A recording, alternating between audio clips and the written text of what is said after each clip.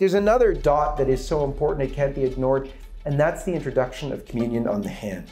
I had an incredible interview with Bishop Schneider. He said communion in the hand is one of the grievous phenomenons and evils within the church.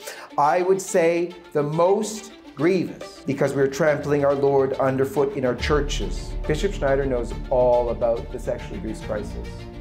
He knows all about scandal in the church, and he's saying the most grievous evil we have is communion in the hand. Because we're trampling our Lord underfoot in our churches, that the Lord in His majesty hidden in this tiny small fragment of the host, or a particular part of the host is trampled, and this is so grievous and evil, we cannot simply continue. We must, as soon as possible, stop this, uncompromisingly stop.